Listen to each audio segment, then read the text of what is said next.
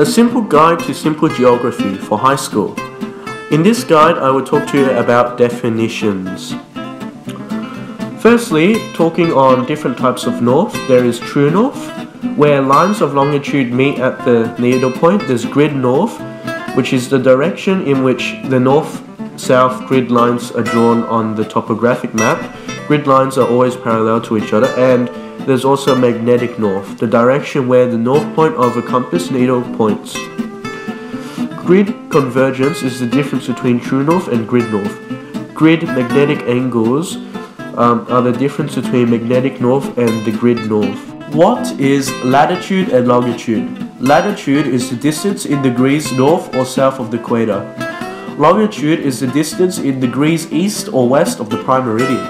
What is the difference between grid references and area references? Area references are a 4-figure numerical location point made up of a 2-figure eastings reading and a 2-figure northings reading. Grid references are 6-figure numerical location points made up of 3-figure eastings readings and a 3-figure northings readings. Large-scale maps and small-scale maps. Large-scale maps are a small area with a lot of detail, and small-scale maps are large areas with a small amount of detail. Try not to get confused here. What is the relief? The relief is the variations in height of the land. What is the gradient? The gradient is a measure of the degrees of the slope. It can be written as a ratio, a fraction, in words, or in degrees. What is the meridian? The meridian are lines of longitude that run around the Earth between the north and south poles. Types of maps. Physical maps show natural features like bodies of water, mountains, and deserts.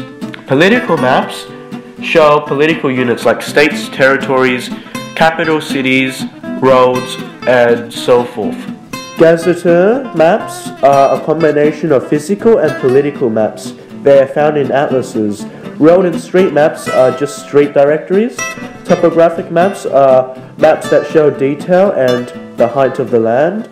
Thematic maps are maps that show a specific theme, like deforestation in the specific area. Colorblind map use different color shades to show the amount or value of something, like how many people earn this amount of money living in this area.